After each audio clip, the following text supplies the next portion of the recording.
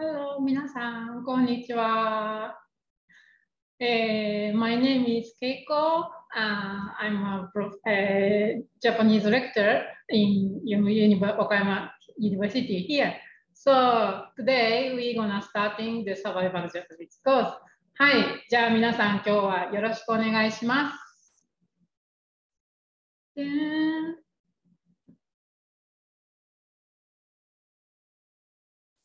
はい。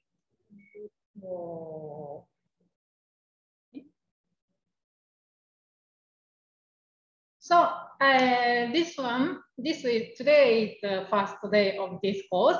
So today lesson 1 will be learning about greetings. But before for that, we are I want to start it as an introduction.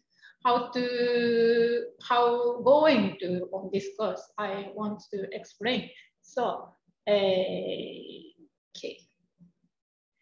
Hi, 皆さん welcome to Wakayama University. This is the view of the Wakayama University. So it's we are located on the top of the mountain, and they are very little bit huge ですね。Not so huge compared to the other university, but we are only on the we are located on the top of the mountain, and very we have a nice view of the Wakayama city in here. So what we gonna be do today is ちょっと待って。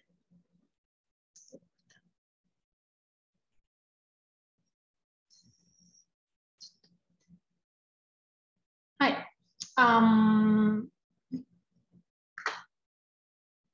Oh. So this survival course will be the target is the basic beginner. So this course based on A1 level, which is the JF standard for Japanese language education by Japan Foundation in Japan. So we're gonna learning about the totally A1 level. The goal is can understand and use familiar everyday expressions and very basic phrase aimed at the satisfaction of needs of the content concrete text, and can introduce yourself and others, and can ask and answer questions about personal details such as where you live, people you know, or things you have. So also can interact a simple way, provide the other person talk slowly and clearly, and is prepared to help. So today we're gonna learning about only by me, only myself, or only the lecturer. But tomorrow and after tomorrow, we're gonna speaking with our students. So let's enjoy your conversation in Japanese or any common language. So so this course object, this survival Japanese objectives is to understanding and exchange, and communication is the keywords. So learn about Japanese culture and the Japanese language and the people who live in Japan. And also interact with people from other countries like yours, so with similar who have similar interests, and then communicate about their own things. So tell about your things to the others. So these objective is the most main point of this course. So please talk about yours to us.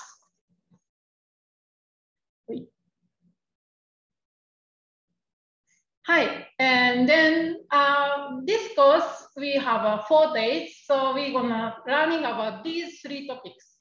The first today we're gonna learning about Nihongo, that means Japanese. And also tomorrow we're gonna learning about myself or about myself or around the people or around yours. And then topic 3 is 食べ物. It's food or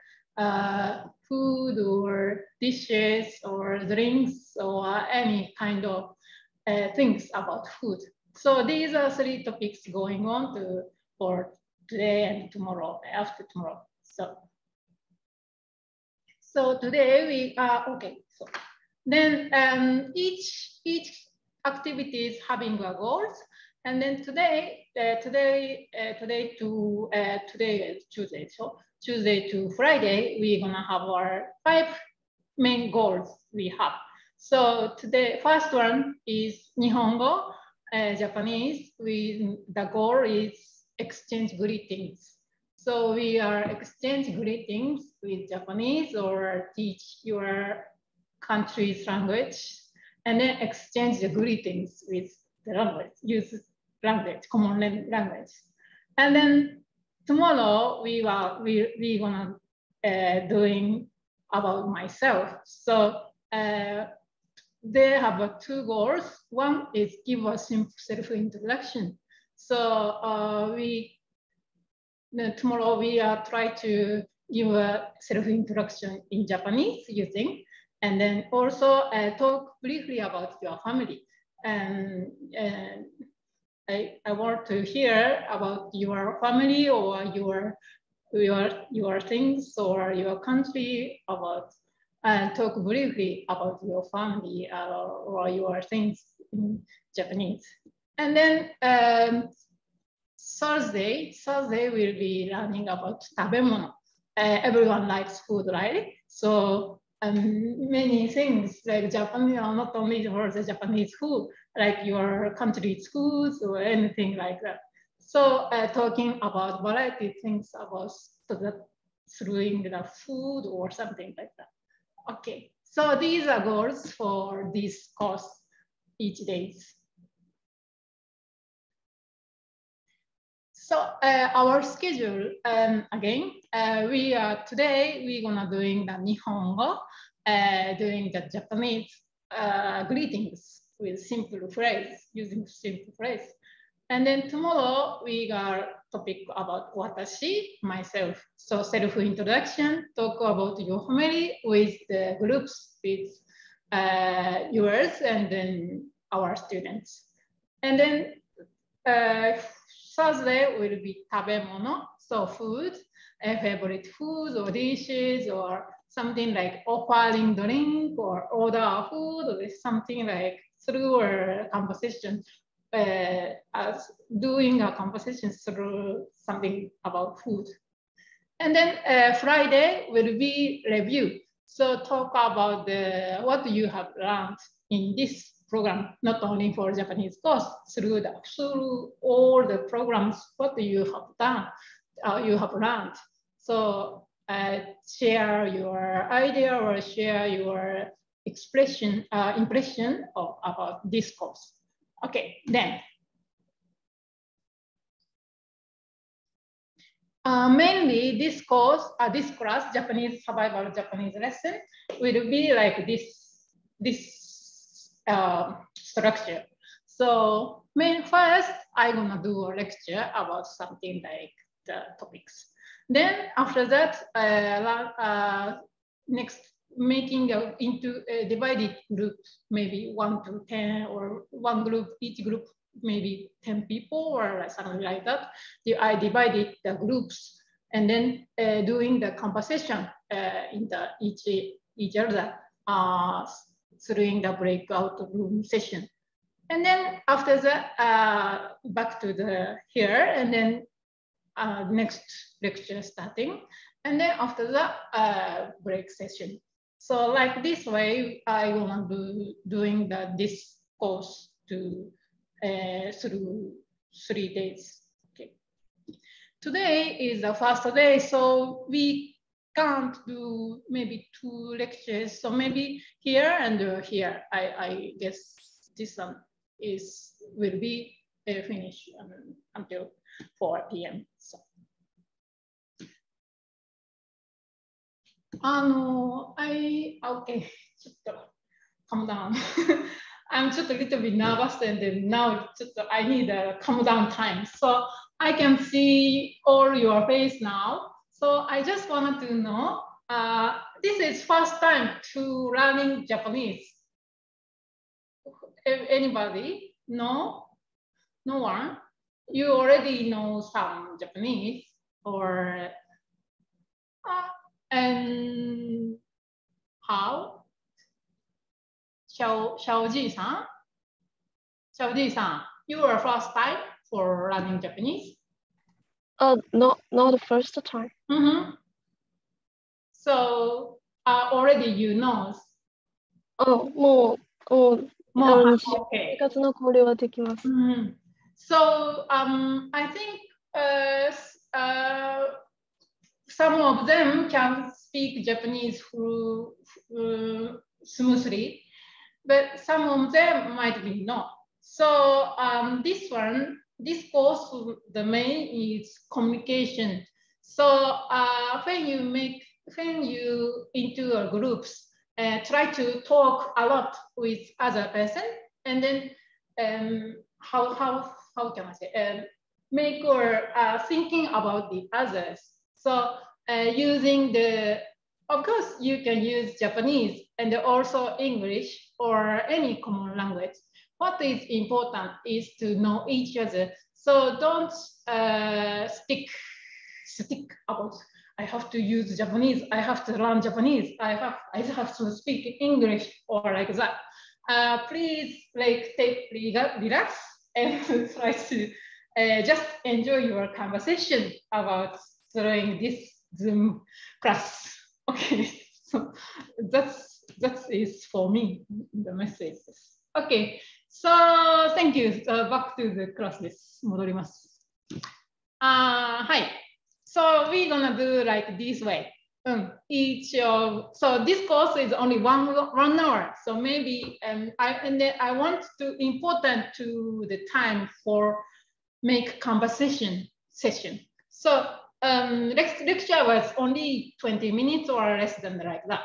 And after that, the conversation session will be half an hour or 40 minutes or 20 minutes. I want to use lots of conversation time with you and your classmates or our university students, okay? Hi. So about conversation time, why I want to repeat it like this way. In Japanese, we have words, ichigo, ichie. That means once in a lifetime meeting. So this is the mean we are now here to attending a class summer program. This is kind of the ichigo, ichie. So what is important is communicate to each other. So what's important with this Japanese survival course is using the simple phrase, and then time management for everyone can speak, and then common language, not sticking to use Japanese or English or anything. We have a camera, so we don't use anything like without words, we can communicate using the camera. So using common language. So, and then respect, not talking only, if only one person talking to 20 minutes, it's not like communication. So please respect each other. Consider the other person or thinking about other person. Respect is important. And also the most important thing is communication to enjoy conversation. And then maybe your future classmate in here, Wakayama University. So that's why you can discuss, share your ideas, or you can communicate your university students, and through the communication, you can know about Japan or Japanese culture more. So please let's enjoy this conversation time. Okay. はい。ちょっと待ってね。Oh, wait a minute. I'm okay, fine. はい。じゃあ、starting for today's tema, topics. 日本語 is Japanese language, so exchange greetings or names. It's very easy, but just try to using the Japanese greetings. Normally, maybe you don't have chance to use like the Japanese greetings, yeah? So today we can use a lot and then exchange other people with using these expressions. Okay. So I just want to hear about your countries. So what do you do when you first meeting or when you meet someone? What do you do? What do people do in Japan? So how do you say these occasions in Japanese? Anyone, please? How do you say these occasions? How in Japanese, what do you say?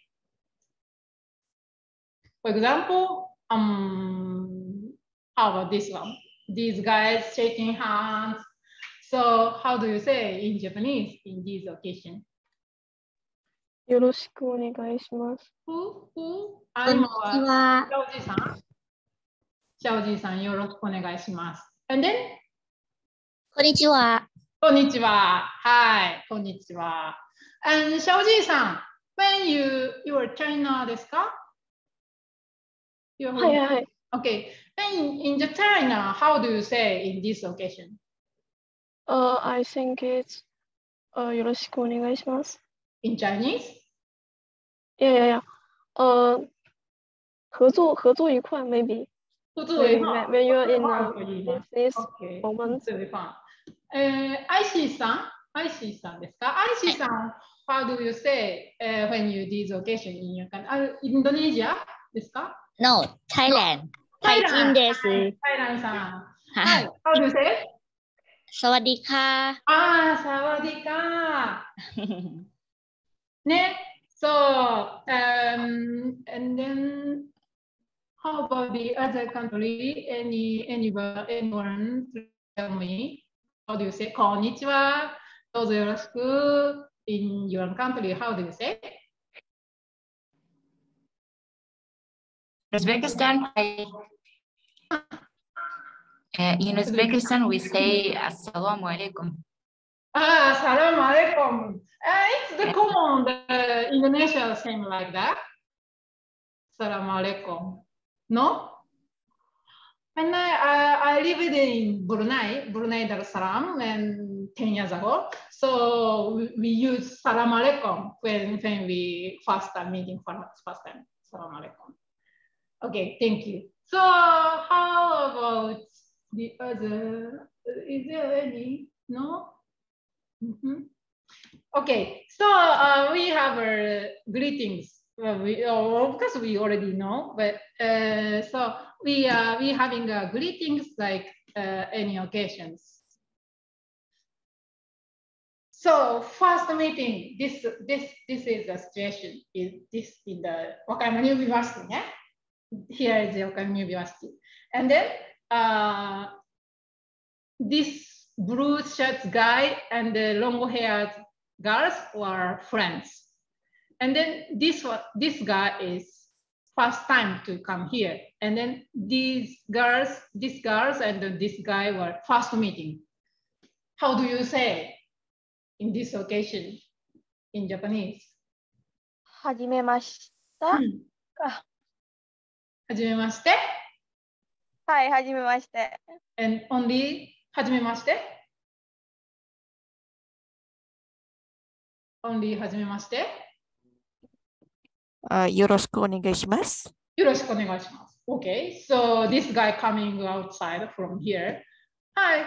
はじめまして。よろしくお願いします。雑談 Is that done?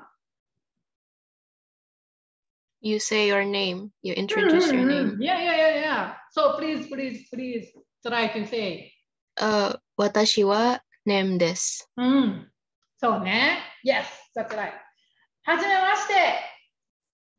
Keiko です。どうぞよろしく。For example, my name is Keiko. So, はじめまして。Keiko です。どうぞよろしく。This is the basic introduction when we meet first time. ね。So, breathing expression, you already know that there are many kind of styles we have. So this is quickly we're gonna through, but already maybe you know, but we just quickly starting to explain. おはようございます。おはようございます。When we use おはようございます。When we use In the morning. In the morning. In the morning when we meet in the morning, during the morning, using おはようございます。But you know we have using おはようございます。When it's not in the morning, even in the night, we sometimes use おはようございます。Do you know when? Yes, when we first meet someone in one day. In one day? Yes. Not only in the morning, in the afternoon, in the night, it's okay because I meet someone this day. Yes. Oh, really? Oh, yeah. Anytime is okay. Business? You said business? Yeah, yes, I didn't hear you clearly. Okay. So, I mean, おはようございます。When we at the office or when we are working on the business, when we meet the coworker, colleague, when we always おはようございます。Even it's in the night or it's even in the afternoon or it's in the not. It's not in the morning. When we meet first time in that day, in the first time when we meet with colleague, we say おはようございます。おはようございます。Hi. Yes. Maybe Shia-san wants to say like that. So we use おはようございます more normally in the morning. But when we working at the office, when you the business occasion, we use おはようございます But point that note that this is only for co-worker, colleague, not like the other company person. Only the co-worker, colleague using these おはようございます Then number 2, こんにちは。こんにちは。Now is 3 p.m. we have in Japan. So we use こんにちは。How about Uzbekistan?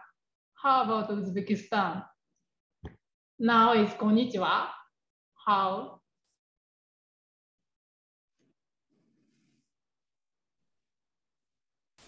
Assalamualaikum.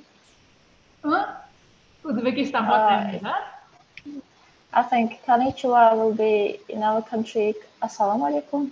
Assalamualaikum. Like salam. Yes, the Yeah, same as salam. previous one. What time is that now? Uzbekistan. Yakhshamas, It's as you can say. 11:30. It will be like good morning still. Morning. So maybe you are おはようございますね。Yeah. Hi. おはようございます。Okay. おはようございます。Is there any country こんばんは No? No? In the night.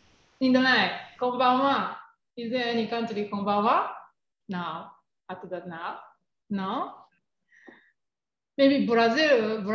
Yesterday I saw the chat. They are 2 a.m. in the morning. Yeah, that's right. So maybe, but we didn't say early morning おはようございます 2 a.m. even こんばんは also we didn't say. If I met the person in the middle of the night, how do I say 2 a.m.? Just maybe bow or something like that, because it's very surprised if 2 a.m. I met someone.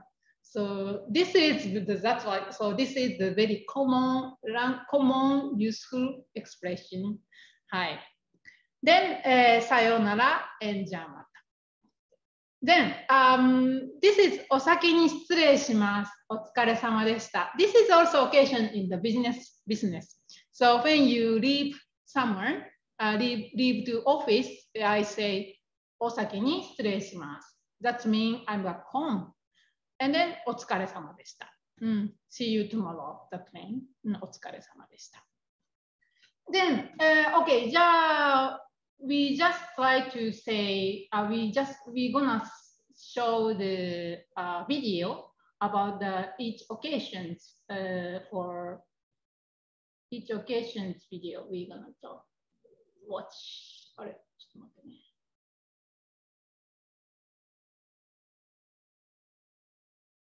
Okay. So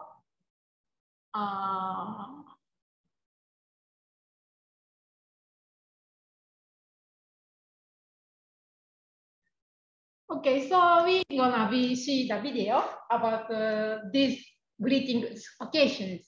Can you see the video now? Okay, いきます。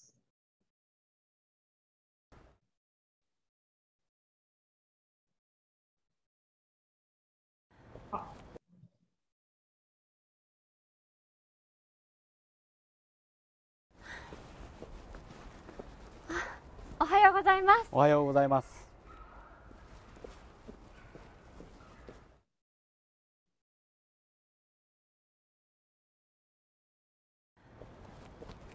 ああ、こんにちは。こんにちは。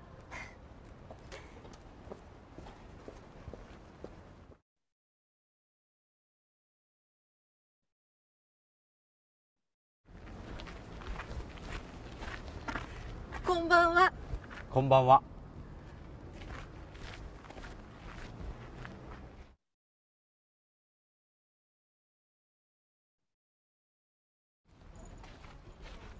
こんばんは。こんばんは。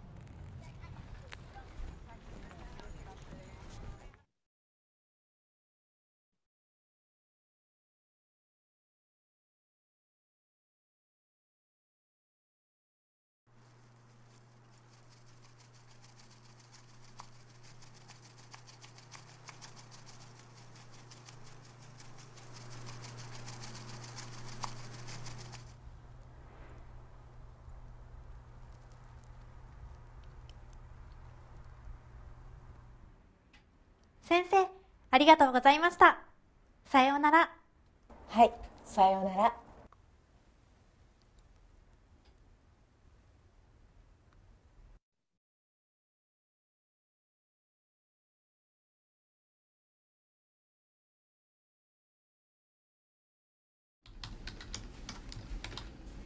お先に失礼します。お疲れ様でした。お先に失礼します。お疲れ様でした。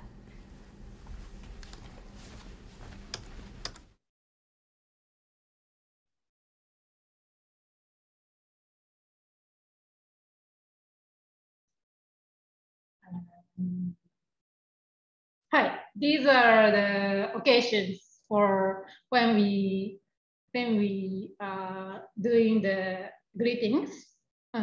So then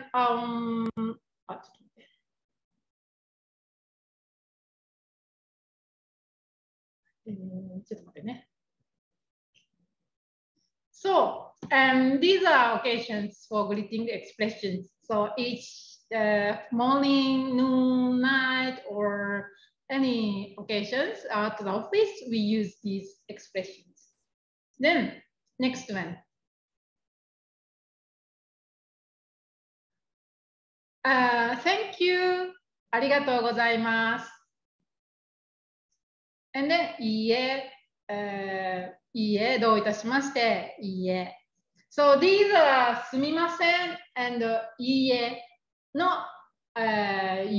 using expressions ですね。So 6、ありがとうございます。7、すみません。These are same meaning with thank you. すみません。That meaning thank you. And then 8, number 8, when he late, time late, and I'm sorry, no, すみません。すみません。And then いいえ。A little bit angry, but yeah, not you, not no, how to say, no, doesn't care or something like that. Yeah, but a little bit angry. So, and number 9 is call to the waiter, すみません, すみません. And then, hi, here you are. No, hi. So these are same すみません, but different use, different occasion. 松下先生、ごめんなさい、スライド共有できてないです。すみません。ごめんなさい。はい。どうですか ?OK、ありがとう。So, ごめんなさい。OK、greeting expression、I explain about すみません。But すみません、there is many すみません、meaning of すみません。Number 6、number 7のすみません、which thank you. When someone offering the water, drinks, I say ありがとうございます。normally. But some people say すみません。But that means thank you. Thank you. So first one is thank you no meaning no すみません。And then second one, number 8. When he late, I'm sorry, I late. I'm sorry, feeling I'm sorry, so すみません。And then waiting guy, little bit angry, but that's not so you don't need to work, you don't need to care, you don't need to, it's okay. Yeah.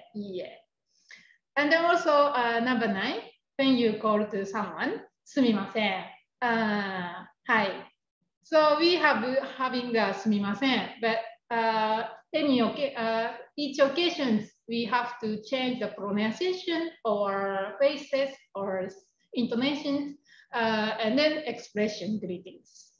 So from now we're gonna try to watch the video again, and after that anybody can attending the video and then try to expression in these occasions in すみません with すみません。Okay. それでは、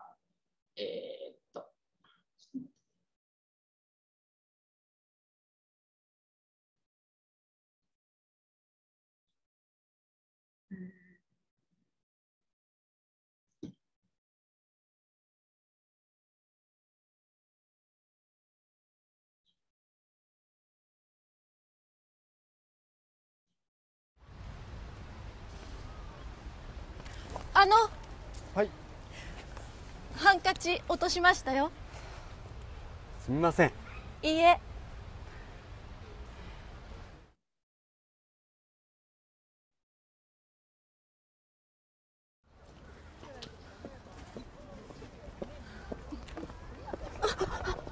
すみません。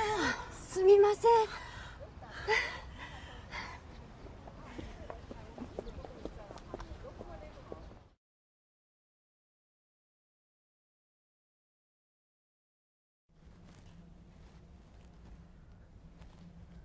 すみません。はい。教室は。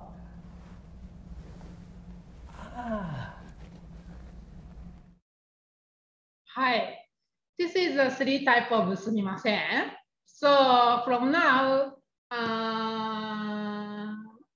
I gonna ask someone to doing. I gonna ask, could you do me a favor doing すみません。待ってね。はい。ハンカチ落としましたよ。すみません。Okay, so B がすみませんね。Anybody doing the thank you すみません。Could you do me a favor? Is anybody doing the role about thank you すみません。Anybody? いませんか ?No one? I gonna ask to ビーナス大学のRDS ジョルディ・ホサルさん。How? Hi, Sensei. はい、can you do that? はい。Thank you のすみません。いきますよ。OK、はい、いきます。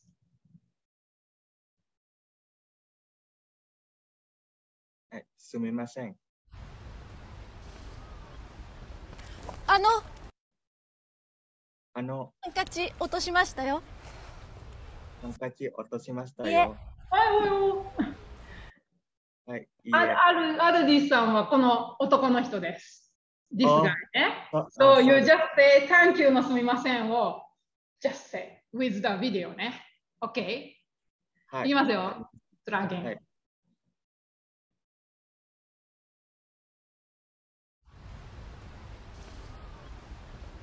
ハンカチ落としましたよ。すみません。OK, thank you. はい、すみません。はい、thank you のすみませんですね。じゃあ、次のすみませんは、next one will be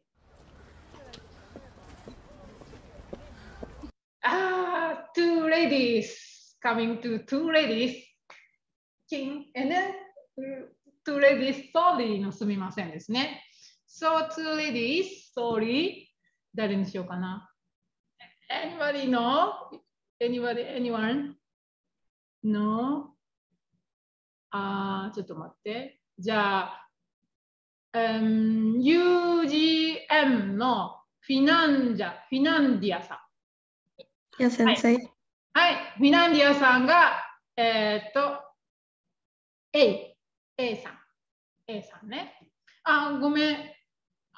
Now I saw UWED マフツナさん。はい。はい。じゃあ、マフツナさん B。as in B。OK? わかりました。はい。じゃあ、頑張って。いきます。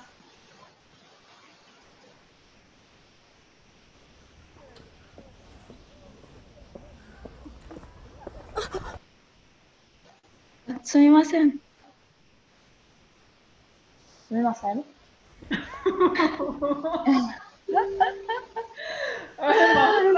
ってください。すみません。OK、はい、いいですよ。ありがとうございます。Thank you. So, this one is ペルドンのすみませんですね。ペルドネのすみません。In the last, はい、asking すみません。excuse me のすみませんです。So, anyway, キチさん、まず、ムザファさんとキチさんあげてます。So, two times I play ね。So, the first, じゃあムザファさんお願いします。OK。で、second、キチさんお願いします。ちょっと待ってね。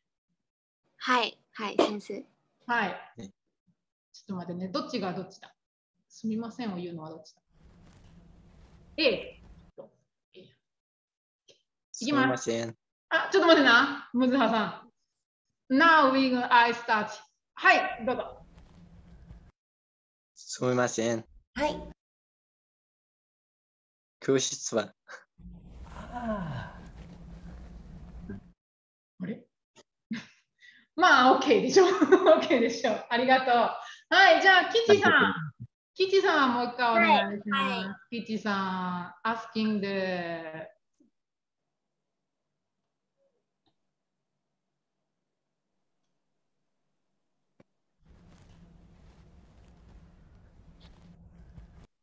すみません。はい。はい。教室ははい、以上です。キチさん、doing the both role ですね。A さん、B さん、both role。ありがとう。Thank you. はい。So, how different Thank you のありがとうじゃない。Thank you のすみません。And then sorry のすみません。And then excuse me のすみません。How different? How different? What do you think? The intonation? Intonation. How different to the intonation?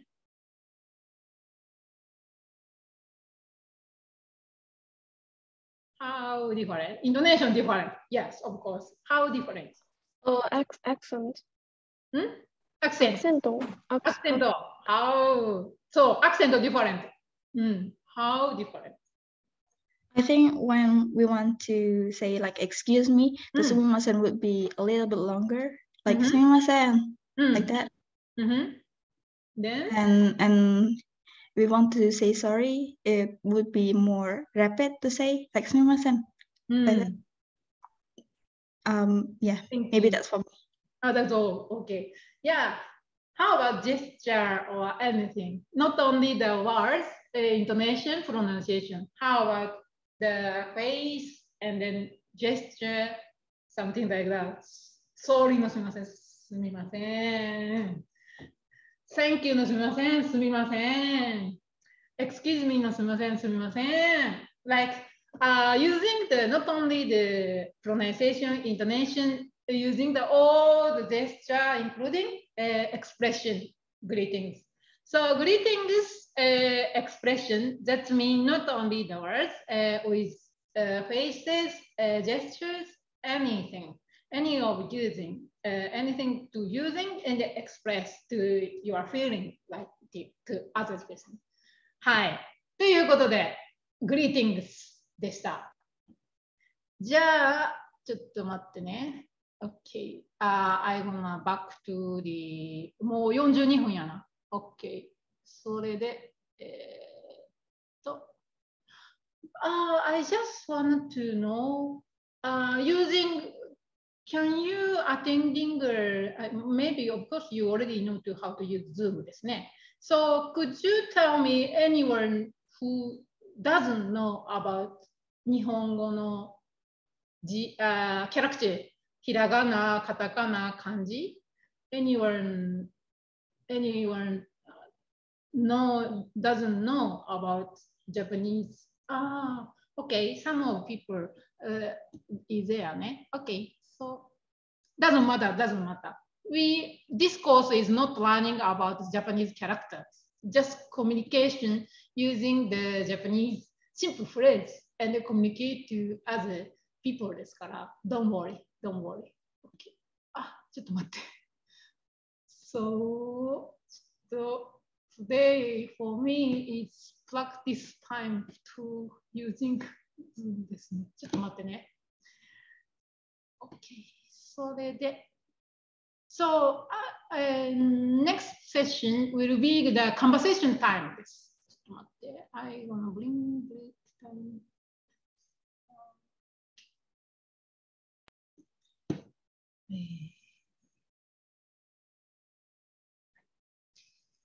So before for break session 10, life and culture, names. We're gonna talk about the names. So how do you address to other people? So when we Japanese, in Japan, when we call to other person, we have addressed something using other words, address, and then call to people. So for example, this is a baby girl. We call Chan using Chan, Mao-chan.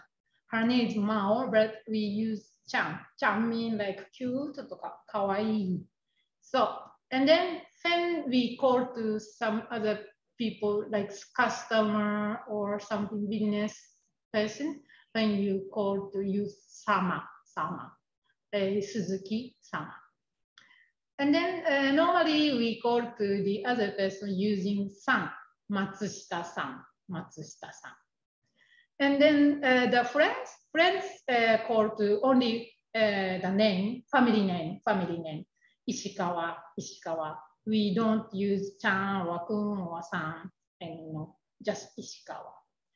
And then when called to the guys or boys, Takashi-kun, Takashi-kun. And the lady-san. So we use the address the person when we call to the other person. So how about your country? Your country use something like something's address, the name, something. Do you use special words in your country? How about? No, just call the name. And then when you call, just calling only using the name, which do you use normally? Surname, family name or name? We normally using the family name, Matsushita-san. My name is Matsushita. So anyone call to Matsushita-san, Matsushita-san. And close friends call to Keiko, Keiko-chan, Keiko-chan, Keiko-chan. Or family, we call Kei-chan. But normally we use family name commonly. So how about your country? Which you use? In Thailand, usually call family name. Oh, no. Usually call first name. Name. あ、そうですか。And if you know someone, if you know nickname of someone, you call nickname. It's okay. Becoming a close friend. あ、そうですか。はい。Just call a name is okay. Okay. Not only close friend. If you are your friend in your office and you're close to you, don't old friend or little. We used to call nickname. Usually, yes.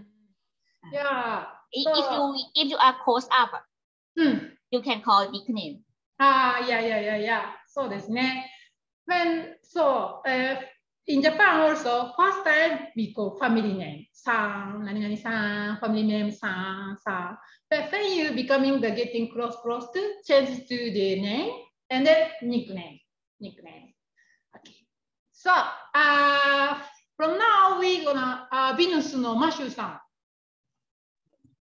Okay. Excuse me, Miss Matsushita-san. In Indonesia, we usually call names that are given to us like when we are aisatsu. Like, and then when we are close, it's not a name anymore. Just nickname like different nickname. Even nickname more no. Yes. How recognize? Now, call me, how recognize? そうなんですね。Okay, I see. はい。In Japan, only Japan ですか? Only Japan? Is there only Japan we using chan, san, sama, kun, san, chan, like using like these expressions? In Indonesia, the honorifics is in the front. So if I want to say, if I speak in Japanese, it's Matsushita-san or Matsushita-sensei. But in Indonesia, it's Bu Matsushita. Book ね、グルとか book とかね。なるほど。Okay. Is that only for like teacher or like president or like that? Boss? Or just normally? Bu is for the... Continue. Sorry. Oh yeah, sorry. Bu is for women only. If it's a man, we use pa, and it's mostly for people in higher places than us. It's a formal greeting. Okay, formal expression ですね。Okay, ありがとうございます。Thank you. So, differently, your country also having the kind of these things ね。Okay, ありがとうございます。さあ、then we're gonna see the video about the surname, name expressions. Okay, ちょっと待って。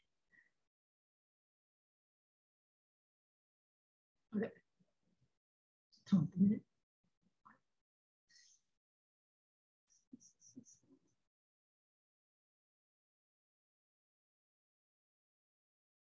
これオッケーオッケー。共有をしないといけない。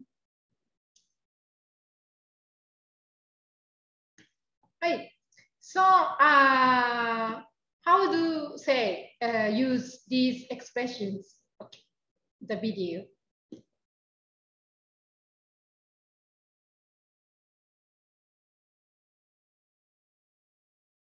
まず3です。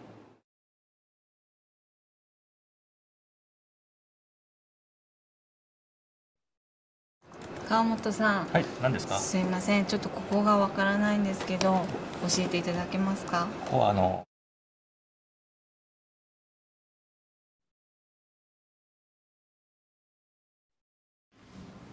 渡しました。上野です。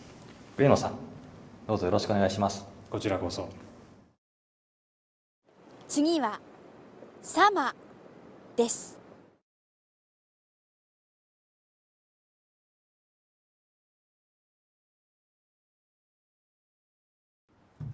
1名でお待ちの池谷様、お待たせしました。ご案内いたします。はい。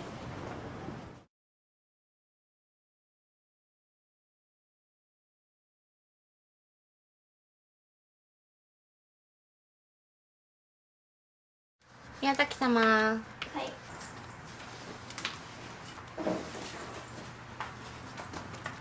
本日のお会計2000円になりますね。はい、じゃあ2000円ちょうどお預かりいたします。ありがとうございました。はい、気をつけてお大事に。はい、this is sama でした。Then, ちゃん、くん、anything use?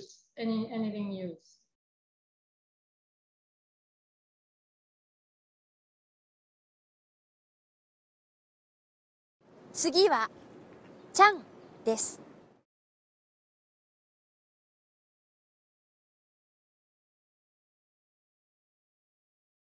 ひなちゃんおいで。自転車貸してもらってたん？自転車貸してあげてたの？エリちゃんおいでおいでおいで。はいおいで。おーらエリちゃんオラオラ。次はくんです。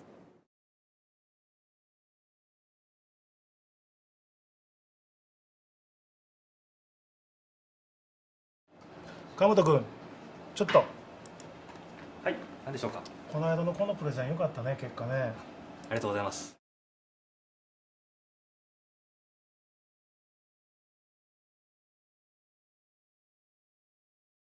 ねえ内藤君。何？今度の日曜日暇？次は名前に何もつけないで呼ぶ場合です。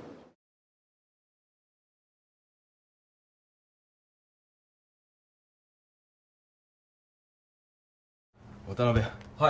今日は俺のおごりやから、じゃんじゃん飲もう。ありがとうございます。はい。飲みましょう。乾杯。乾杯。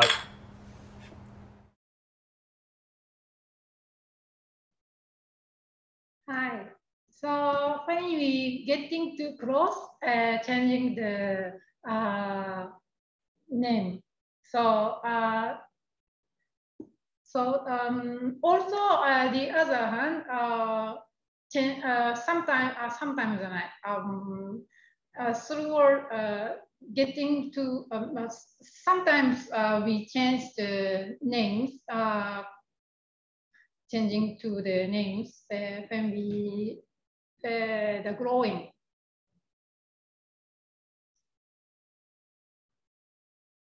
関係が変わると呼び方も変わります。ちょっと聞いてみましょう。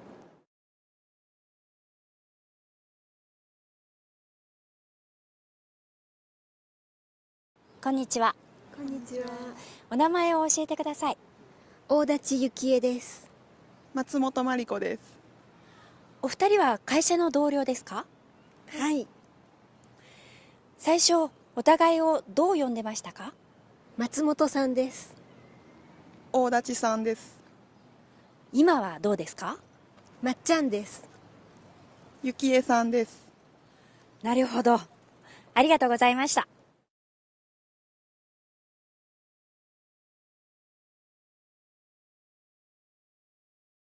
こんにちは。こんにちは。お名前を教えてください。はい。平島さやかです。山田のりえです。お子さんの幼稚園が同じなんですか？はい、そうです。最初、お互いにどう呼ばれてましたか？山田さんです。平島さんです。今はどうですか？のんちゃんです。さやちゃんです。のんちゃん、さやちゃん。はい。ありがとうございました。ありがとうございます。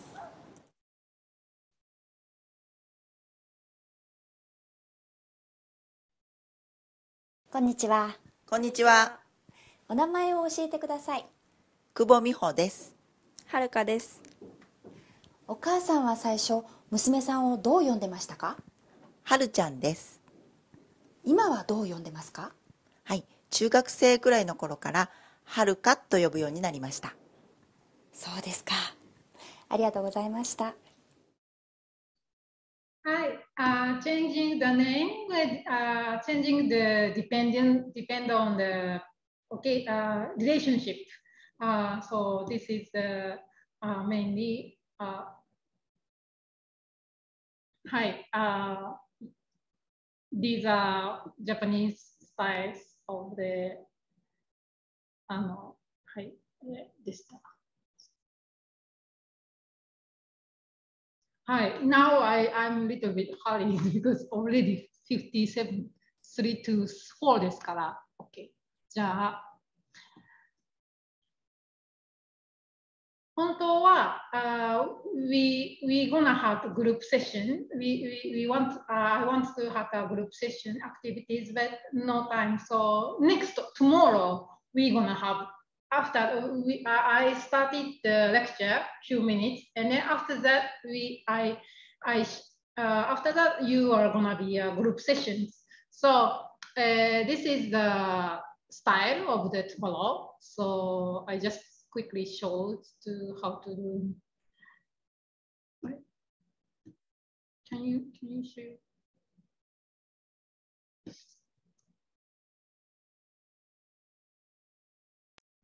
Hi, and then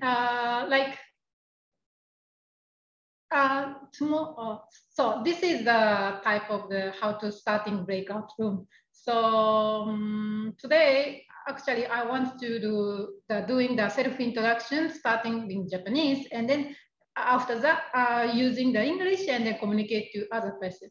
But today, I see it seems like no problem to using the Japanese. So tomorrow, you don't need to. You can use Japanese, or if you don't know our English is also okay. So you just communicate to other person to using the any language and then communicate to other person. So today we are doing the Nihongo. So tomorrow we're gonna doing watashi about myself. So what to do tomorrow? So tomorrow goal is give a simple self-introduction.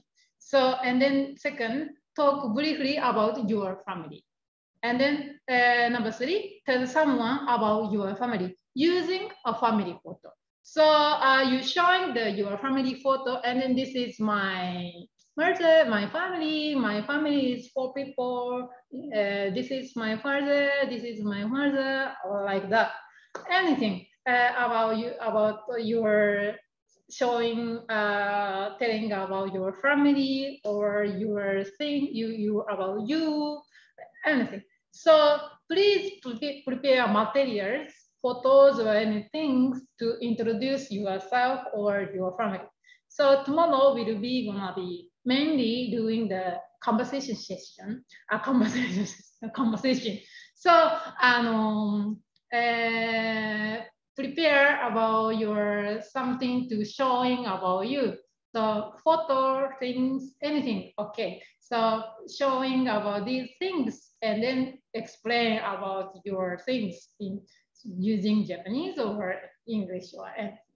So tomorrow will be gonna be into 10 people, maybe groups, 10 people groups, and then talking each other. So let's prepare. Please prepare about these things tomorrow. Okay. Hi. Then today will be finished in this time, in this way. So 皆さん、today is for me first time to lecture, so sorry about ちょっとnot success about management. But please enjoy tomorrow. See you tomorrow again. So じゃあさようなら、また会いましょう。Thank you very much. ありがとうございました。バイバイ。ありがとうございます。ありがとうございまおす。疲れ様でした。お疲れ様でした。ありがとうございました。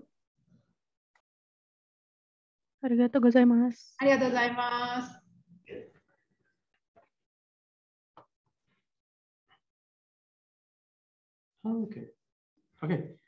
Okay, good afternoon, good morning, everybody. My name is Nicolas Progano. I'm here a lecturer at the Center for Tourism Research in Wakayama University. I see that we have many students from many countries: Serbia, Uzbekistan, Vietnam, even Brazil. That's pretty far away. I'm from Argentina, so I'm also from the same area.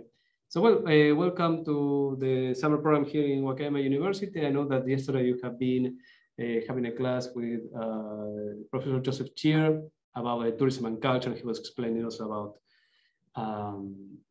about also Japanese culture. So today I'm going to introduce more about some of the locations related to Wakayama history and culture, so you can have a better idea of how these concepts of culture, of tourism are applied, here in local areas in Wakayama. And this is mostly based on my own research. Really, I have been to all these areas for many years, doing research, taking other students, etc., etc. So I've been really there in all of the places I'm going to show you.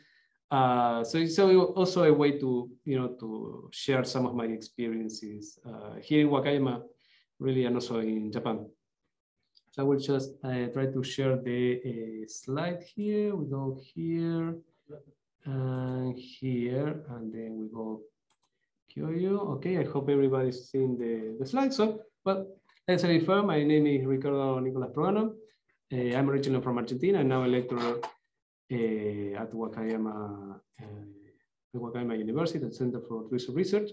And my research is really about history and culture of Wakayama, right? So I'm going to introduce two places today. And let me show you now these places. So first, I want to talk about this Kumano Kodo. That is a very famous pyramid site here in Wakayama, visited not only by the domestic visitors, but also by many international visitors. It's very much related to the geography, the culture, the religion, the spiritual belief here in Wakayama. And next up, we have Koyas, that is also a very famous, very well-known Buddhist complex, also here in Wakayama. Also very well known since it became a UNESCO site around in 2004. And well, you will see through this site, through this example, you will see some of the richness, some of the traditions that Wakayama has.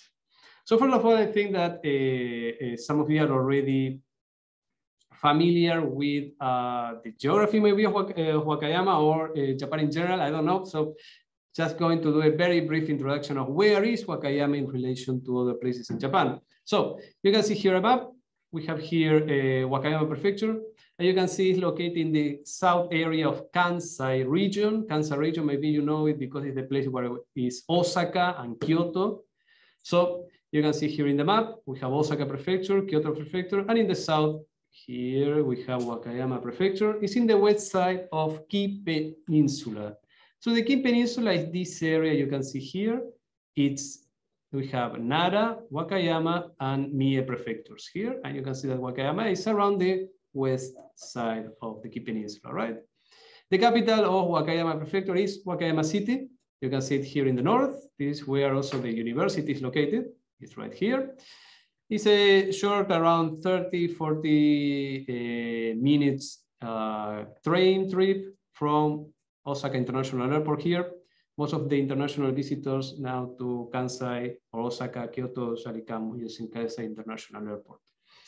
Other cities include Tanabe and Hashimoto. It has around a population of, let's say, around 1 million in 2017, and is well known for its beautiful nature, agricultural products, and spiritual heritage. And I think personally that Wakayama inside the Kansai region has a very unique and interesting culture, a geography, nature to show that it's very different from some of the sites that you will see in Kyoto or in Osaka that are more urban areas. But here you have more regional culture with better preserved traditions, right? So moving on, again, why I chose these two places, Kumano Kodo and Koyasan. Apparently I've been doing research in these two spiritual sites here in Wakayama. They are perhaps one of the two most representative and all sacred sites in Japan, being visited for over 1,000 years. Actually, in Kumano Kodo, maybe it's even older. We don't know exactly when Kumano Kodo started. We know how old is Koyasan. It's around 1,200 years. Kumano Kodo, it's as old and perhaps even older. And nowadays, as mentioned before, they are both UNESCO sites since 2004, and also they continue to be visited by both Japanese and international visitors, and also by researchers from Japan and also elsewhere. So starting first with Kumano Kodo, I don't know if some of you have heard about Kumano Kodo, or you know something about pilgrimage in Japan. As you know, Japan has many sacred sites, sacred mountains. You can see, for example, Fujisan, many of the temples in Kyoto. In Tokyo, so we have many temples, right? So around Japan, in many places in Japan, you have sacred sites and pilgrimage sites, right? One of them, I think one of the oldest one probably is the one we have here, Kumano Kodo. So I know you have heard about Kumano Kodo, but let's start first by saying, where is Kumano Kodo? Well, Kumano Kodo is actually the whole Kii Peninsula, very interesting. It's very big, very, very big. So you can have here the location of Kumano Kodo on the map. So you can see here a small circle. This is around, you will say, Kansai region, right? You can see here Osaka written here, right? And here you have the map of Kumano Kodo, and you will see that it's really the same as the Kii Peninsula. You have here Osaka Prefecture, Nara Prefecture, Mie Prefecture, and Wakayama Prefecture over here. So you can see it spans through the whole Kii Peninsula area, right? And you will see that it has many routes, many trails, and many sites to go around. And you will see, if you have seen, in comparison to perhaps Western pilgrimage, it has actually, there are many sites to visit. This is very interesting because usually in Western sites, in Western pilgrimage, there's only one place to go, and you go with a line, you go a line, and then you come back, right? The Japanese pilgrimages are a bit different in the sense that there are many places that you visit, and you go, in a sense, like you go around. Right? It's like a different type of movement. So I will go just back and forth between the map and the explanation so you have a better idea. So, like I said before, it's a pyramid circle located in Kii Peninsula, and it's centered around three main shrines that are called in Japanese Taisha. They're collectively known as the Kumano Sansan, the three mountains of Kumano. And they are dedicated to three gods or deity of Kumano. They're called Kumano Gongen. We're also identified with three different Buddhas, and you can see the different mixture of religions in Japan. So if we back here, you will see it here in the map. Kumano Hayatama Taisha is one of the grand shrines, Kumano Nachi Taisha, and then we have the Kumano Hongu Taisha, right? They are located in these spots here, right? So you have these three sites. Now, these three sites are connected with three main pilgrimage routes or trails. You have the Kiichi route that is divided in Kohechi, Nakahechi, and Ohechi, Iseji, and Omine Okugake, right? So if you go back here again, you will see this is Kiichi. Kiichi actually comes, in older times, it comes all the way actually from Kyoto, where they started the pilgrimage. Now, of course, around the more urban areas, already the trail has disappeared really because, well, because of urbanization, right? But if you go to places like Wakayama, you will still find the trails that are better preserved. So you can see here this line coming all the way from Kyoto, Osaka, goes down, we come to Wakayama, then we arrive here, and you will see that it's divided here. This line that goes around the coast, the Pacific Ocean, really is Ohechi. Then we have this one, Nakahechi, you see the one that you can see better, this one, that actually goes to the three main sites. It is it's still one of the most used trails. And then you will see here Kumano Kohechi route. It goes to Koyasan. So you can see that Kumano Koya and Koyasan are not only in the same area, but they're also connected, right? Very interesting how these sites are connected in Japan. And then, like we mentioned, we have the Omimi Okugaki Michi, the Omimi Okugachi Trail that goes to the more mountainous area of Nara. This is more a site of mountain asceticism. Sadly, we don't have much time to talk today, but it goes to other also sacred sites. And the Iseji route, the name says, it goes all the way to the Issei Grand Shrine. Perhaps you heard about the very famous Shinto shrine in Mie Prefecture, right? Where we have enshrined Amaterasu, the sun goddess.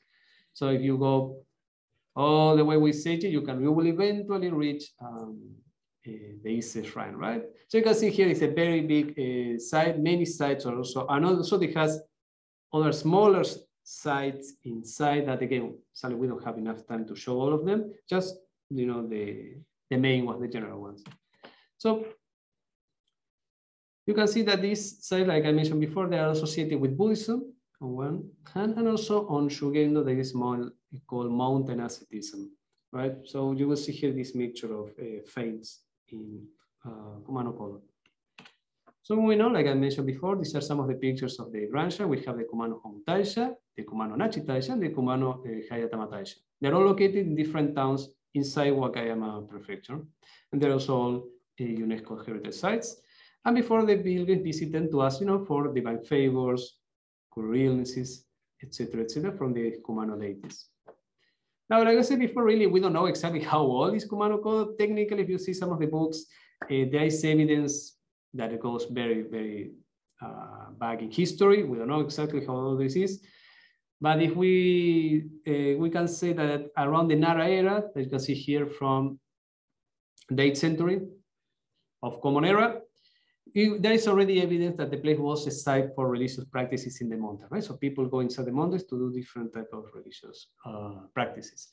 In the Heian era, you can see here around the 8th century to the 12th century, we had the first known ascetic going to the mountain called Emperor Ruda to do the pilgrimage from Kyoto. Again, remember the Kichi route all the way going from Kyoto to here. It took around 3 months at that time to do the whole trip. And of course, other aristocrats follow his example. What's interesting here is actually that Kumano Kodo could be visited by women. Other sacred sites in Japan before, not now, but before, technically couldn't be visited by women.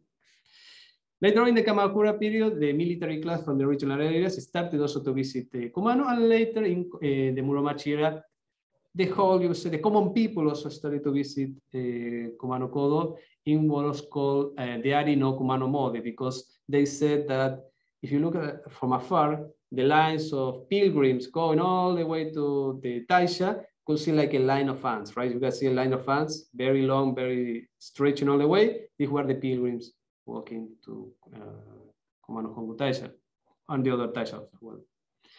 However, in the Edo period, we have here from the 17th to the 19th century, Kumano started to lose its position as other pyramids also started to prosper, like the Shikoku Henro, Saikoku, and Ise shrine. And later on in the Meiji era, due to some government policies that the Meiji government took, such as the Kami and Buddha separation order of 1868 and the following prohibition of Shugendo order in 1872, contributed to the decline because, well, the fate of Kumano Kodo was based again in a merge of Kami and of Shinto gods, Kami, and Buddhas, and also this Shugendo mountain fan that I mentioned before, right? So due to these decisions that the government took, this edict that the government took, well, this also affected Kumano Kodo in the modern era. You can see here some of the pictures. We have Diamond Saka here. It's a 60-meter cobblestone stair slope, which runs from the base of the valley to Kumano Nachi Taisha, Seigantoji Temple, and Nachi Waterfall. And here on the right, you have Nachi. Actually, Nachi is a famous 133 meters waterfall near Nachi Taisha and the Seigantoji Buddhist Temple. And you can see that the Seigantoji temple also has this iconic three-story pagoda, right? This is part of the Seigantoji temple complex. Also, of course, the waterfall has been a place of religious rituals since ancient times, right? It's not only an scenic point, it also has a religious significance. So moving on, going back to what we talk about, I think you saw in previous class about tourism development. But what is the tourism development? What is the importance of Kumano Kodo for regional tourism in Wakayama and also in the Kansai region, right? Because Kumano Kodo is not only important for Wakayama, but also for Kansai. So we know that we mentioned before, we are after the Meiji period, we are kind of in a state of decline with Kumano Kodo, right? Things are not looking very good, but in the 30s, in 1930s, the Kumano area started suffering from the population decrease and a low point in the forestry industry. This is very common in other rural areas in Japan and really in the world, right? How many times we have been hearing about rural revitalization in tourism studies. So the community had the idea to try to revitalize the area, the economy of the area using tourism, right? And here they tried to use it through a national park that was designated in 36, the Yoshino Kumano National Park, that it also includes Kumano. So they started to say, okay, can we perhaps promote tourism using the national park? However, as you can imagine, later on we have the Second World War and well, tourism wasn't really the priority at this time. So after the war, in the 50s and 60s, they tried again to promote Kumano Kodo using the Yoshino Kumano National Park, but other coastal areas in Japan were really the main tourism spots at this time, especially in the Kii Peninsula, like Shirahama and other many. There are many beaches and places for coastal tourism in Wakayama, really. But later in the 70s, the domestic tourism needs became more diverse. People wanted to go to new places. They wanted to have new experiences. So again, Kumano Kodo here became a candidate for becoming a tourism destination. So from the 70s to the 2000s, you can imagine this took a long, long time, 30 years of work. Repair works and cultural designations by the Japanese government, who started to research and repair and categorize many parts of the Kumano Kodo. Like we saw, Kumano Kodo is very big, so this took a lot of time. And there was here an emphasis from the cultural to the from the natural to the cultural resources, right? Before they tried to promote Kumano Kodo as a natural area, but now there was a change in policy and they wanted to promote Kumano Kodo through its cultural resources, and the cultural resources is the pilgrimage, the Kumano Kodo, right? And later on in 2004, it was designated as a World Heritage Site. The sacred sites and pilgrimage routes in the key mountain range that includes not only Kumano Kodo, but other sites like Koyasan. Right? Another important tourism resource, and it's also part of the culture and the history of Wakayama, are the onsen. Maybe you heard about, I think you heard about the onsen, really. Very famous, you know, in Japan, a very big tradition here. And Kumano Kodo has many onsen. Really, the whole Kii Peninsula has many onsen. And because of the geography, they are usually located inside scenic mountain spots. Not all of them, but most of them. Now, the onsen, nowadays, we use them as a place for leisure, relaxation, but actually the onsen had a religious meaning before. As the pilgrims, when they finishing their, their trips, their travels, they bathed in the waters as a way of purification and doing different rituals, right? So you can see here that the onsen are not really only about leisure, but also they have a religious and a cultural significance. Now we have many onsen. Here, just going to introduce briefly the main of them. So first you have a Yunomine onsen. There's a small collection of onsen inns located in a valley that is very near the Hongo Taisha, one of the grand shrines, right?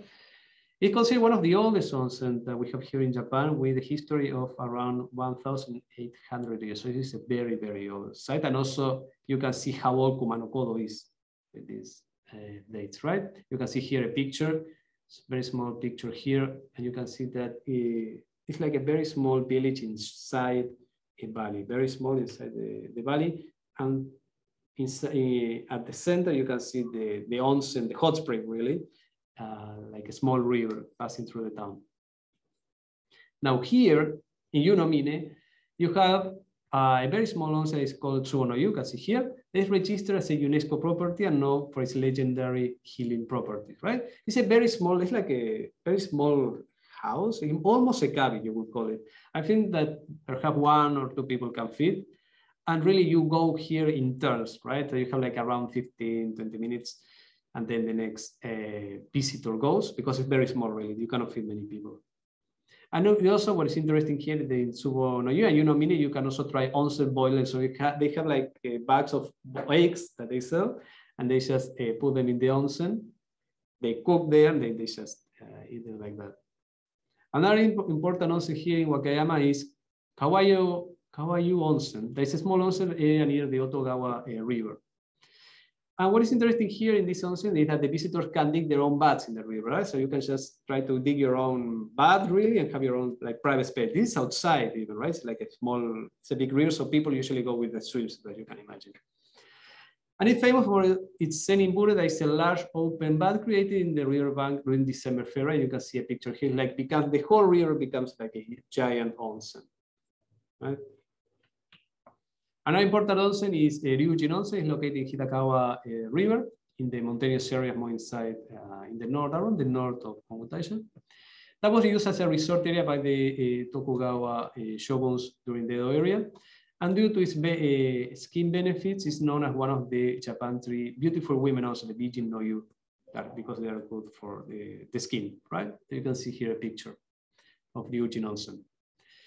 And finally, you have Katsura Onsen. It's located more in the southeast coast of the Kii Peninsula, right? So this is more in the coast, not in the mountains. So it's a bit different from the other one we saw. And most of the onsen in Katsura are inside accommodation, are different hotels or ryokans. But you can also use them if you are not staying in the hotel or in the ryokan, just pay a fee and you stay for the day, really, right? And the most representative one is in Hotel Urashima. That is inside a cave, really. So the hotel is over like a large, I would say, mountain or rock, very large, very, very large. And inside there you have a cave.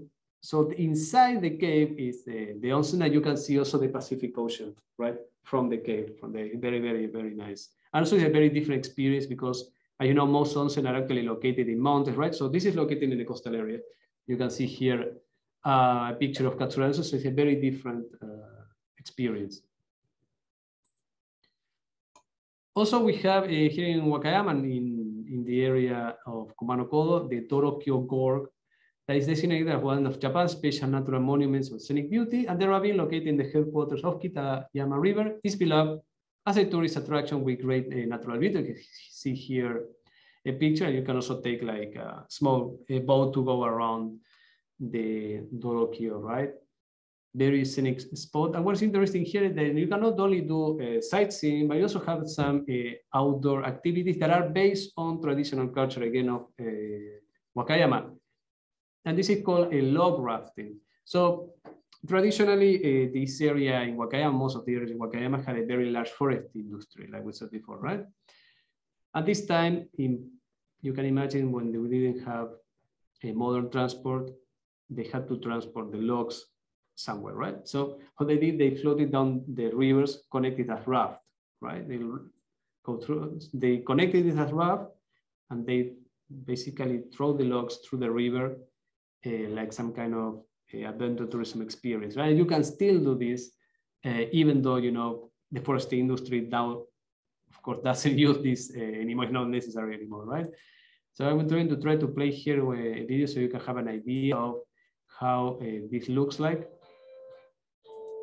If you're interested, so you can see how, for example, these traditional cultures of log rafting, of traditional economies in Wakayama, they continue to evolve and have new meanings and new uses still in contemporary society, right? So you can see here how the log rafting works. This is based on a traditional economic activity in forestry and how to move the logs. And this tradition still continues to evolve nowadays as a service for a visitor experience for visitors, really, right? So you can see here how they go down the Torokyo board, right?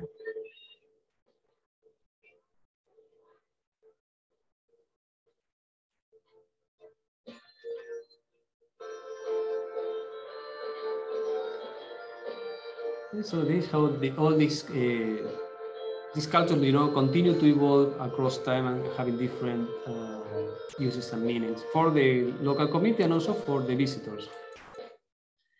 Another thing that there are many examples in Wakayama is matsuris, right? I think you also heard about matsuris. They're usually translated as festivals in English. Usually, you will see that matsuri are called festivals. And you can see here there is like an exchange between the gods, the kami, and the ancestors, or the ancestors, depending on the matsuri, and humans, right? So it's a gathering, you will say, an interchange between kami, or ancestors, depending, and humans. Usually, these matsuris are done to ask for divine favors, express gratitude, or comfort the dead. Again, this depends on the matsuri. And they usually involve dances, music, processions, prayer, celebration, different types of celebration as offerings to the gods, right? So all these dances, all this music that you see in the matsuris are also an offer to the gods, right? It's not just, it's just have fun, right? I mean, they have fun for this it's interesting to participate in Matsuri, but it's not only about the fun, it also has an additional meaning, a cultural meaning here. And some of these dances and celebration include traditional Kagura music and also lion dances, right? You also see them displayed in Matsuris. Now, because of its ancient history and tradition, Wakayama has many Matsuris still that are still being performed. One of them is the Waka Matsuri that takes place in Wakayama City. I have seen also personally many times. We also have the Awajima Shrine Doll Matsuri. Also this in Wakayama City, but more in the coastal area of Wakayama City, right? So it's a very interesting shrine that has many dolls, many dolls.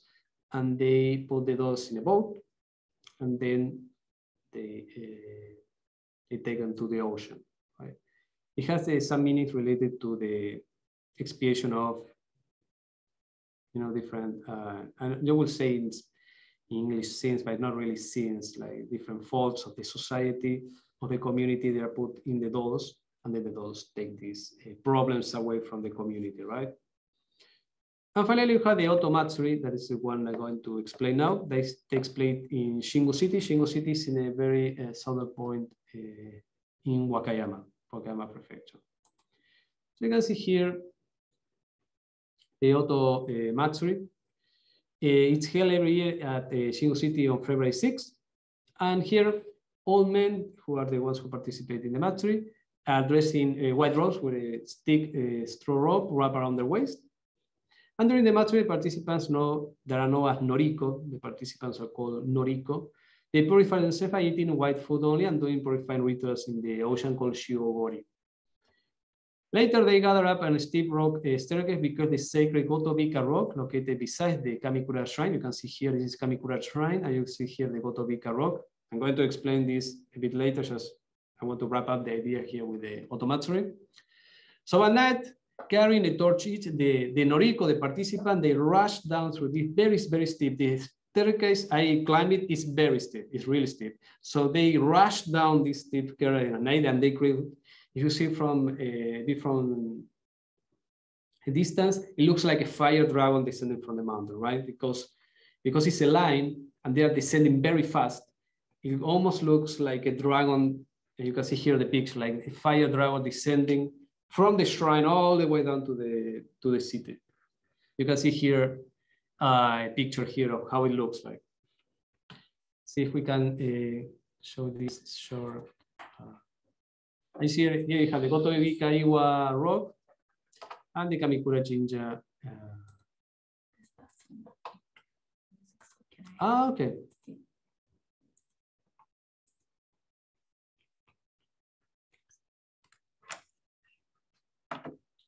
Wait a second, we are putting here the technical.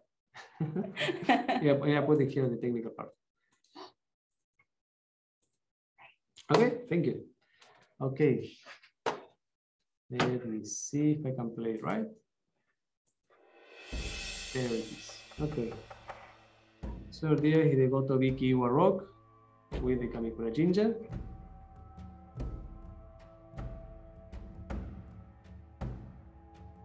They show here the staircase is very, very steep. When I went there, I was surprised how the local community could climb the staircase very easily because it's really steep. It almost looks like rock climbing. Right? There Noriko with the torches. You see there, the from the line looks. This time is very, very quickly. Very steep.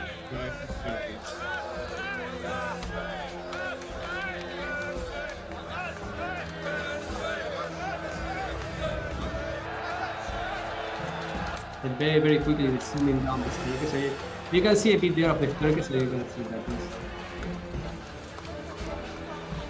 You can see that Wakayama still has many of these traditions, these rituals connected to the local communities, and also the tourism development nowadays in the prefecture. And just a very short explanation of Kamikura Jinja and Goto Bikaiwa. I mentioned the Otomatsuri, the participants from the Otomatsuri descend from the shrine all the way down from the staircase, right? So the shrine, like I said before, is called Kamikura Shrine. You have a picture here, and then you have the Goto Bikiwa rock. It's a very big rock here, very, very big. And according to the legend, the gods of Kumano descended to this giant rock, the Goto Bikiwa, which serves as an object of worship in the shrine. And also the stairs are known to be very steep, like I said before. You can see here a picture of the staircase. You can see that it's a very, very, very steep and difficult climb and descent also. It's a very difficult descent. So moving on with Koya-san, right? We talk about Kumano-ko, of course. There's many more things to talk about Kumano-ko, but again, we only have 1 hour, so we have to just touch on the main points only. So moving on to Koya-san. Now, Koya-san is also, like I said before, located in Wakayama. Again, we go back to our map. You see here, this is the Kansai region, and this is the Wakayama prefecture in the Iki Peninsula, right? So you see here, inside the circle, you say, where is Koya-san? Or it's technically called Koya Town, if you want. We are going to refer to it as Koya-san, but it's called Koya Town inside the prefecture, right? It's the same place, really. So you see again, Osaka, Nara, Mie, Wakayama City is here, also where is the university. And very close to here, we have Koya-san. Now, Koya-san is more in a mountainous area, right? So you will see here that Koya-san is a Buddhist complex located in Mount Koya, Wakayama Prefecture, was founded by a very well-known Buddhist monk, Japanese Buddhist monk called Kukai in the 9th century. Here we have a portrait of Kukai, who brought Shingon Buddhism, but it's a branch of Buddhism, from China, brought it back to Japan, right? And nowadays, Koya-san is also the seat of Kongo-buchi. You have here also the name in Japanese. Kongo-buchi is the headquarters of Koya-san Shingon Buddhism that is recognized by over 3,700 temples in Japan and 10,000 temples worldwide. It's a very famous center of Buddhism and also Buddhism studies as well. So what is Shingon Buddhism? I mean, maybe you heard about Zen Buddhism, probably. As you know, in Buddhism, like in also many other religions, there are many branches, you will say, of different schools, right? So Shingon Buddhism is one of these branches or schools of Buddhism that we have, right? Other branches, like I said, include also Zen Buddhism, Jodo Buddhism, Nichiren Buddhism, and Tenda Buddhism, right? These are different schools. Honestly, they have many common points, really, on their basis, but some of the approaches, some of the rituals, some of the traditions are different. But they still share a common Buddhism core, right? So Shingon Buddhism was brought to Japan from China by Kukai, like I said before, in the 9th century. And then he founded Koya-san as a place for teaching Shingon Buddhism. He brought this teaching from China. And by taking it to Japan, he wanted to establish a center for teaching Shingon Buddhism. And well, for this, he founded Koya-san. Again, this was very common at this time. Japan had many, you would say, missions or exchange studies trip to China, bringing different arts, craftsmanship, and also traditional religions like here, like Shingon Buddhism. Now, Shingon Buddhism has an emphasis on oral teachings between the master and the disciples. This makes it sometimes a bit complicated to study because there are many things that are not written. They have oral traditions. And some of the rituals include this Goma fire ritual that you have here a picture, and the Ajika meditation, that is a meditation in front of a Sanskrit letter A. There is like a small banner, it looks like a banner, very small banner. So the Buddhists, the monks sit in front of this banner to meditate. You see here in the picture here, you can see here the Ajikan banner, very small here. This is the Ajika meditation. So Koyasan, Koyatan, what we said before, is at the end of the 19th century, the Meiji government merged the Koyasan Buddhism complex and nearby villages into Koya village. And later, in 1988, the Koyatan was formed to merge, right? So what we know as Koyatan really is Koyasan, the Buddhist complex Koyasan, plus some very small communities that were merged together. It has a population of around 3,000 people, so you can imagine it's a very small community in the mountains. 60% is located about 600 meters, so it's really over a mountain. Technically, it's literally over a mountain. And some of the traditional activities included forestry and farming, but like in many rural areas, these are in decline. And we now have a growing service sector, which is really tourism. And this is also because many of the Buddhist institutions have been deprived of their traditional financial support from the government and the land state. In pre-modern times, the Japanese government, the emperor or the shogun, depending who, actually gave money to the temples to support them financially. And also temples have their own lands to obtain money from. This doesn't exist anymore, of course, in modern times. So, well, the temples have to go to other sources of support, financial support, and one of them, well, is tourism. In 2004, it was, like I said before, inscribed as part of the sacred sites and pilgrimage route in the key mountain range in the UNESCO World Heritage Site, like Kumano-Kodo. And also, finally, Koyasan has a university, has Koyasan University, that is a private university dedicated to Buddhism. It's a small university, but it's very important in Buddhism studies. It's a very specific area of study, but it's very important in that. One of the main attractions, one of the main reasons for why people go to Koyasan is actually to try to stay in a temple. You can stay and sleep in the temple if you want it. This is called a shukubo. Now, the origin of shukubo goes from the 14th century.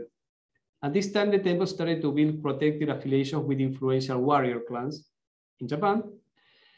And in these relationships, the temple obtained political and financial support, and they provide religious and accommodation services to these clans, right? So, like I said before, this ended when the Meiji government just decided to stop this patronage. So the temples say, okay, we cannot receive these warriors, these clans anymore. We are going to open our doors to everybody who is interested in staying. And nowadays, many temples offer accommodation services to guests, including international ones. And the guests can also participate in sutra coping and the Goma fire ceremony that we saw, also the Ajikan meditation. And also they can taste Buddhist cuisine, right? So you can see here some of the different Shukubo temples that are in Koyasan. Here we have a Koin temple, Fukuchin temple, Fudoin temple, Ryusein, Fugenin. These are all Shukubo where a visitor can stay the night and do all these different experiences. Regarding Buddhist cuisine, it's called Shoshin Ryori in Japanese. So Buddhist cuisine basically follows certain monastic rules of what you can eat or you cannot eat, right? So first of all, the most basic rule is it doesn't have to include animals. It's basically vegan food, right? It doesn't include animals, animal products. It also avoids strong and spicy ingredients to maintain a calm mind. So, for example, no garlic here. And this tradition was also brought from China. from Chinese Buddhism to Japan during the Heian period. And what's interesting is that Gyojin, this term that we call like Buddhist cuisine, is Gyojin, is actually a Sanskrit word that called is virya. Virya is one of the virtues in Buddhism and can be translated in English as energy for engaging in virtuous acts, right? Virtuous acts are many things. It's not only not eating animals. There are many, many good things that you can do if you are inclined to. So this virya is this energy, diligent energy to do, go to the virtuous acts. And in Buddhism, this can be also translated as, again, not consuming animals, right? So this is why it's called Shojin Ryori in Japanese. Now, Shojin Ryori, you can see here in the picture, is not only one dish, there are many dishes. And they actually they taste pretty well, despite not having many strong or spicy ingredients and not having meat. Actually, they have a very wide range of flavors. And some of the common dishes include vegetable tempura, boiled vegetables, gan modoki that is made with fried tofu mixed with vegetables, and goma tofu that is made with sesame, kutsu seeds, and water. Right. So you can see that despite being having some restrictions regarding its ingredients, it has actually a very range of different dishes, of different flavors also, right? And here we have Kongobuchi. Like I said before, Kongobuchi, the head temple of Koyasan Shingon Buddhism, is actually an amalgamation of two Buddhist temples, Seiganji and Kosanji, that were merged during the Meiji period.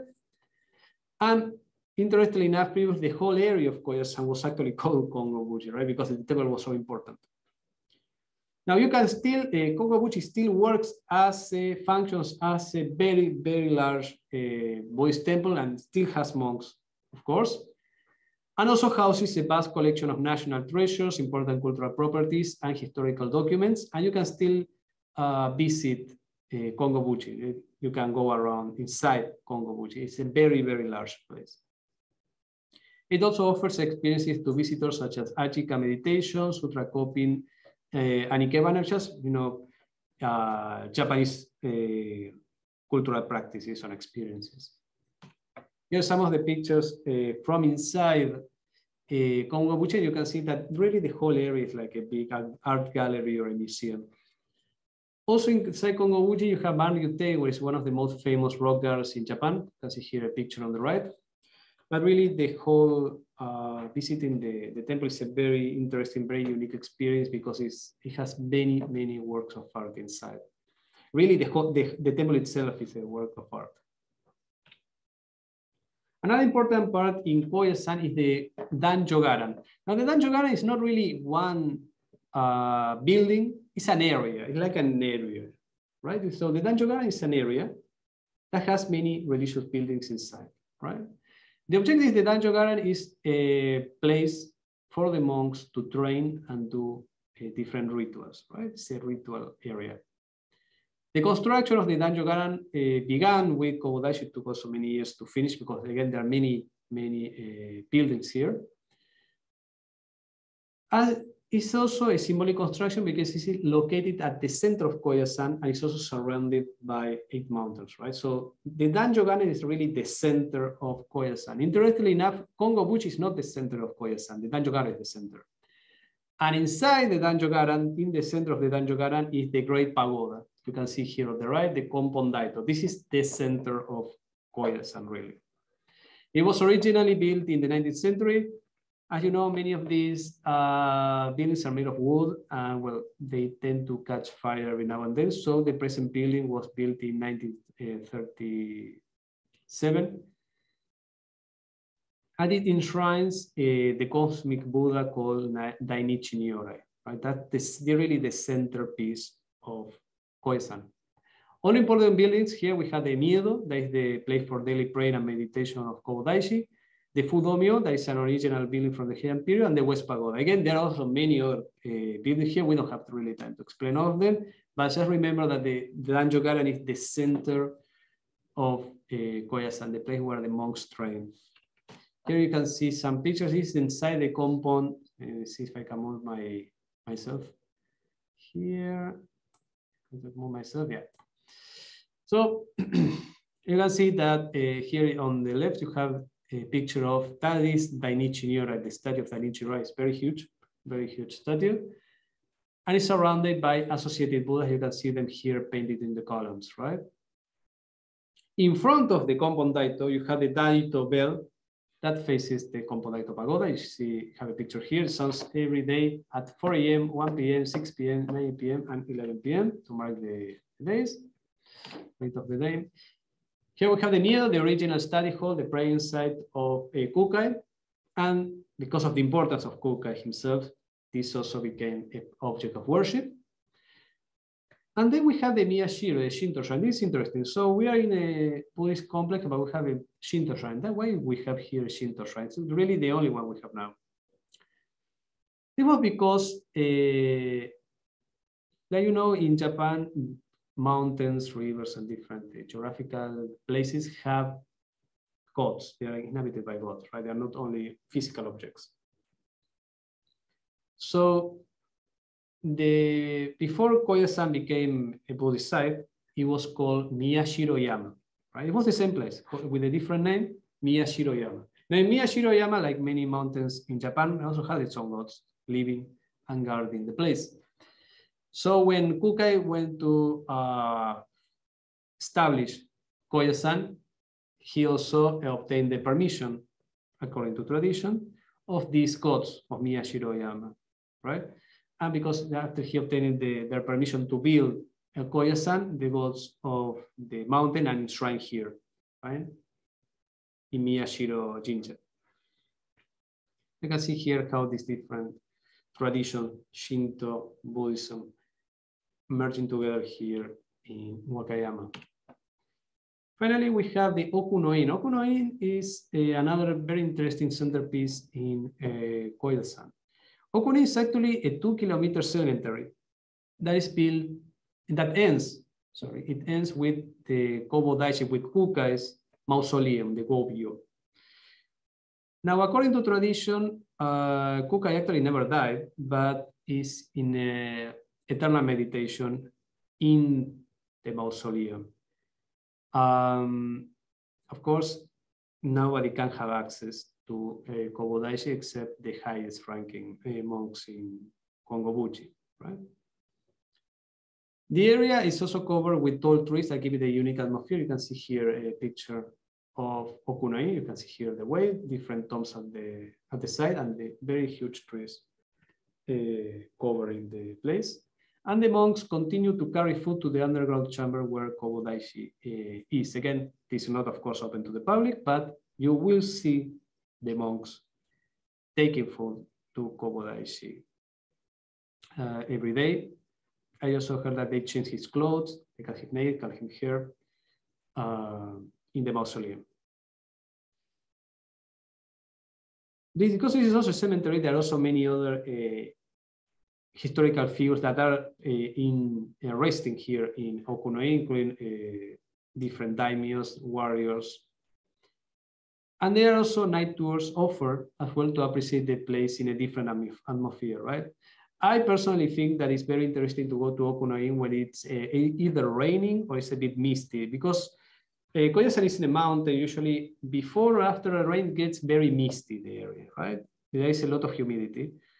So the place gets very misty, and it gets a very interesting atmosphere if you want to go to Okunoin. It's one of the places that you can go with rain instead of sunshine. It's very interesting. Not many places are like that. And here we have a small diagram of the mausoleum. Right? So let me see. Yeah. So you can see here the mausoleum and a diagram of the mausoleum. I'm going to try to explain this very easily. This big building here is called the Lantern Hall. It's filled again with lanterns in remembrance of the dead. Right? Again, this is in the cemetery.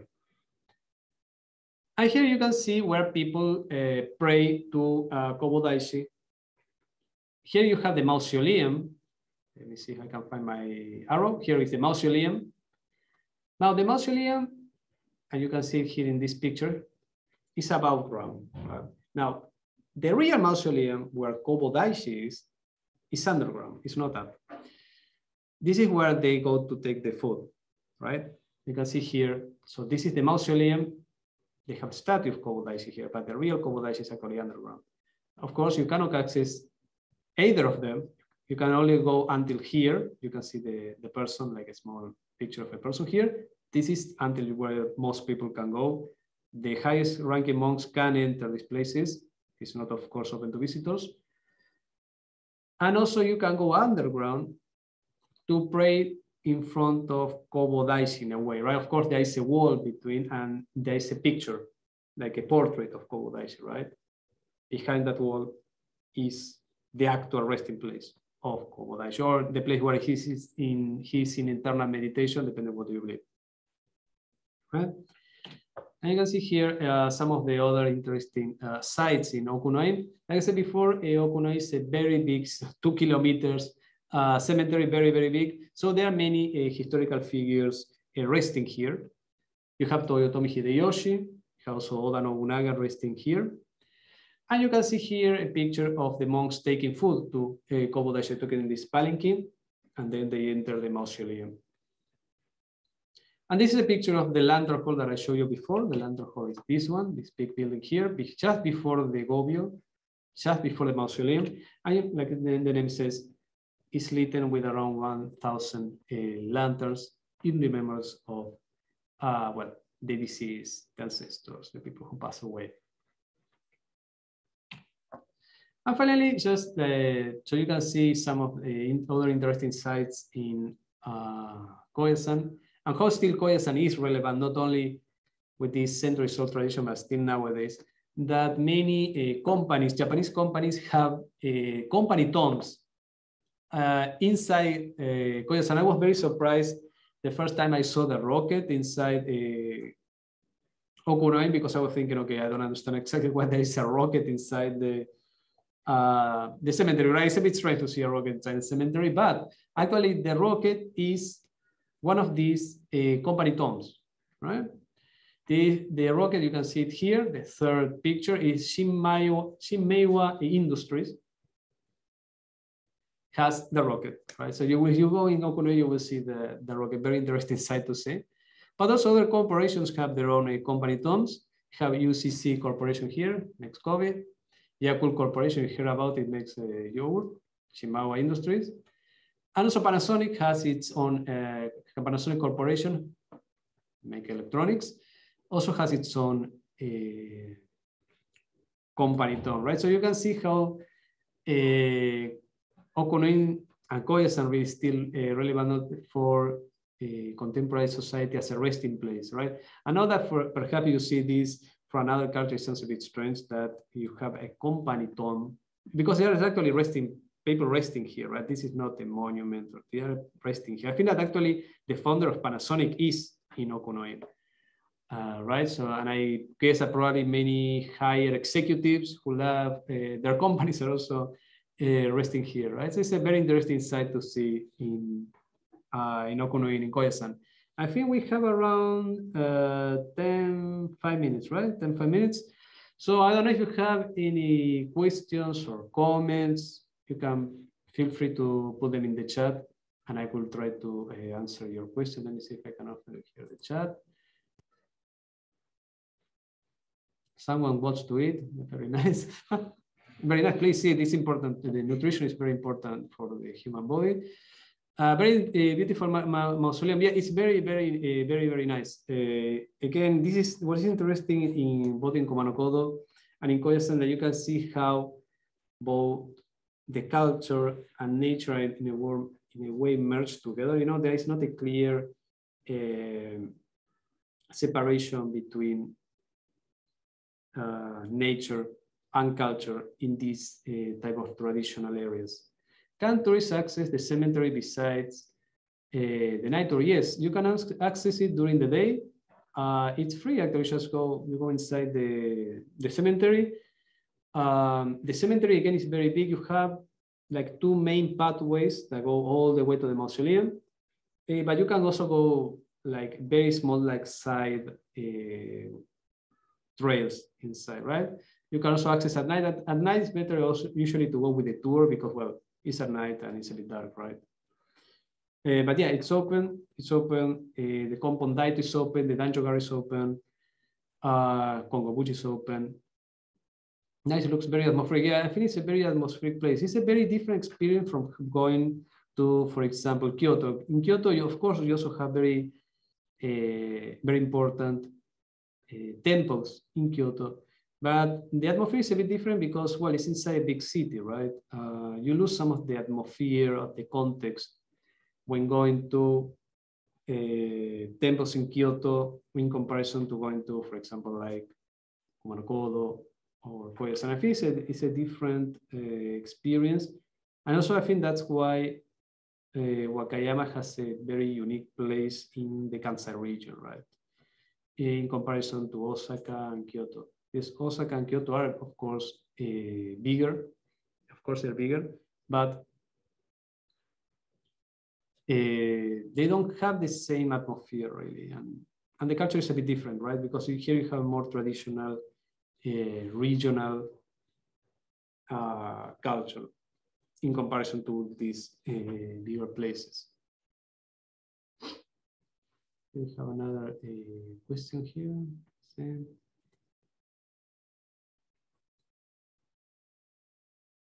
Let's see.